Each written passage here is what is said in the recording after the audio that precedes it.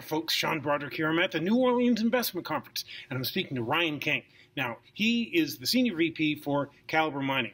I have written about his company, and I've talked to him for years now. They're doing great stuff down in Nicaragua, where not only do they have production, they're making new discoveries, and they have a project that is producing in Nevada right now. So he's going to give us the whole scoop on the company. Ryan, could you please speak to my viewers? Absolutely. Well, thanks, Sean. Sure. It is an exciting time. I mean, although we are feeling inflationary pressures in our costs and our inputs, and the price of gold is down, now could be a really interesting time for viewers to pick up and look closely at Calibre Mining.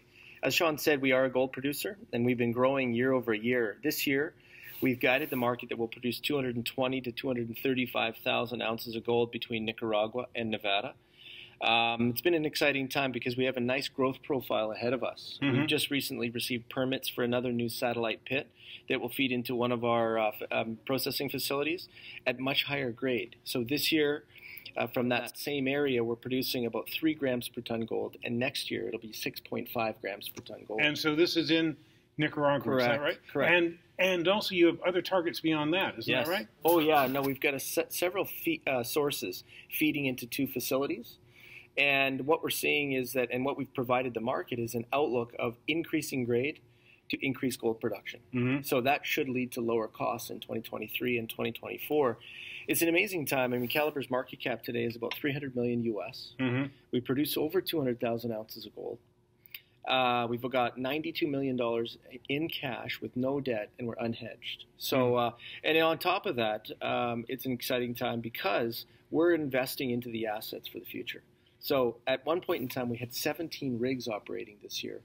And yes, we have a new discovery in Nicaragua called Panteon North, and very high grades. This is about 1 kilometer away from an existing underground mine.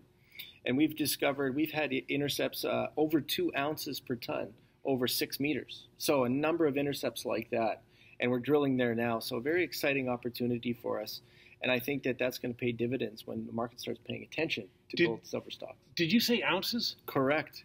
Ounces. Ounces. So that is extremely high grade. You know, we've got 1 or 2 intercepts over 60 grams per ton, 5 to 6 meters in estimated true widths. So this would be an underground mine. Right now, it's not even in our resource and reserve category, and it's still wide open along strike and down plunge. So we've got 5 rigs operating there right now. We believe that there's a lot of potential because we've mapped out and vectored in with our geophysical surveys and geochemical work that this could be multiple kilometers long. So it's pretty exciting. Okay, I have a couple questions. One is, what's the all-in sustaining cost? So this year we've guided for $1,200 to $1,275.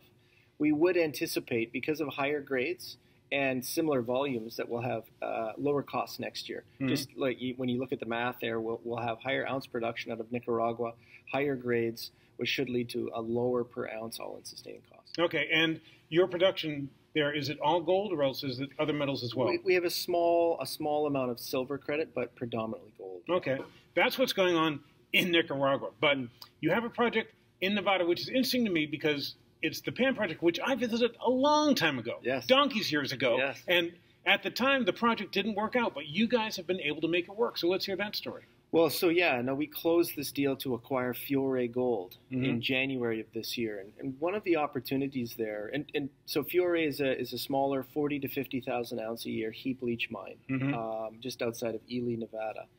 And the Fiore team were really the team that rebirthed it. They saw some opportunities to fix some metallurgy, to blend some different rock types, and it's been working quite well for them over the last couple of years, and they've been ramping up production.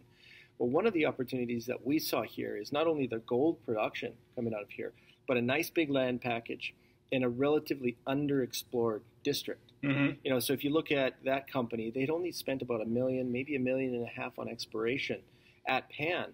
This year, we'll do about almost $10 million in exploration work at Pan. So we believe there's an opportunity to really significantly expand resources. And it will happen over time. We've been announcing drill results all year. Shallow, good grade material. You got to remember, Pan's average grade is 0.4 grams per ton gold in the reserve.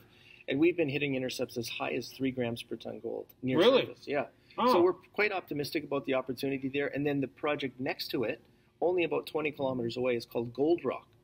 Right? So we're now advancing technical studies, and Gold Rock is federally permitted. It's a smaller 500,000 ounce resource, but it would be another heap leach opportunity for us. When you say 3 grams per ton strike, how long of a distance is that over? So that was one of the best hits we've had in our last press release, which we put out in August. And I think we were over about 20 meters near surface. Yeah. So good intercept there. More drilling happening in and around that to see what the potential looks like.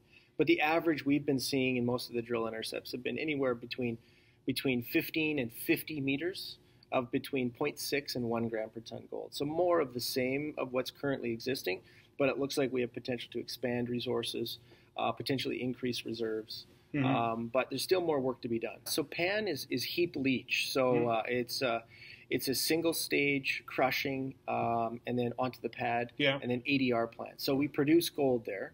Okay. This year we'll do about 40 to 45,000 ounces of gold. We haven't put any, and next year will be roughly the same. So yeah, no, it's a good little project for us. Helps diversify the portfolio. So that was always the goal of Calibre, to get work towards a 500,000 ounce a year producer. And as you'll see over the next couple of years, doing a bit of due diligence on the company, that we've been increasing gold production, largely based on grade. But now we've acquired Fiore, so it has that potential to double production, get us almost 100,000 ounces in Nevada.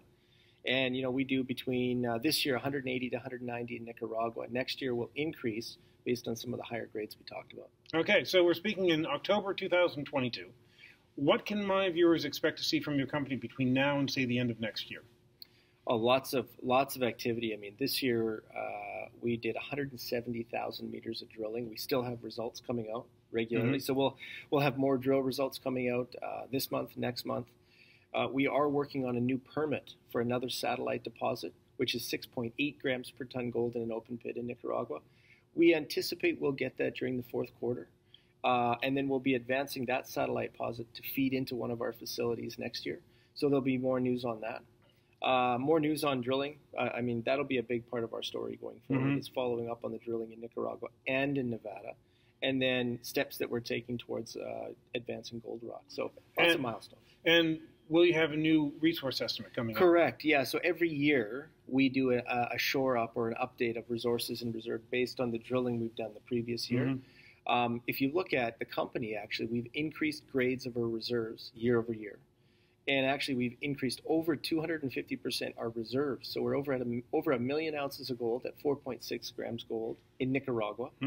And that's been a tremendous increase over the last couple of years after 350,000 ounces produced by the company. So we'll have another one in February of next year, and that will include this new area that we're drilling, which will be exciting for me because I think it's going to not only grow, but it's going to increase overall grades for the company as well. Well, I like that you have production. I like that you're increasing that production, that you're increasing your grades, that you aren't a one project company, you have something else, and also that you have plenty of cash in the bank. So, I mean, in these times, no one wants to go raise money from the market, and you guys don't have to. Well, that's a unique thing for us is not only are we able to self-fund all of our exploration and growth, but we do have a solid cash balance. You know, at the end of Q2, we had $92 million in the bank, no US, no debt. And, you know, today our market cap is $300 million US. So a tremendous opportunity, very low EV per ounce of production. So I think that provides a unique opportunity because, as you said, you don't want to go back to the market and raise cash right now at these lower valuations. Yeah. Okay, good. Let's give people the stock symbols, US and Canada. Yeah, so we trade on the OTCQX under the symbol CXBMF, and on the TSX, the main board, under the symbol CXB. Okay, great. Well, great company. I'm so glad that I ran into you down on the floor. But that's the thing about the New Orleans Investment Conference is it's a small conference, and it's packed with, like, great companies. So you just walk around, you bump into them, and this is a fascinating story. I've always been interested in Calibre mining. It definitely has, I have to say, proven naysayers wrong. A lot of people were kind of worried about producing in Nicaragua, you know, because you guys went in there, but you showed that can work. And not only are they showing it can work, but they're increasing grade, increasing production, expanding into Nevada. It's a great story, and one we'll have to check out more. Thanks very much for speaking to my viewers. You guys stay tuned.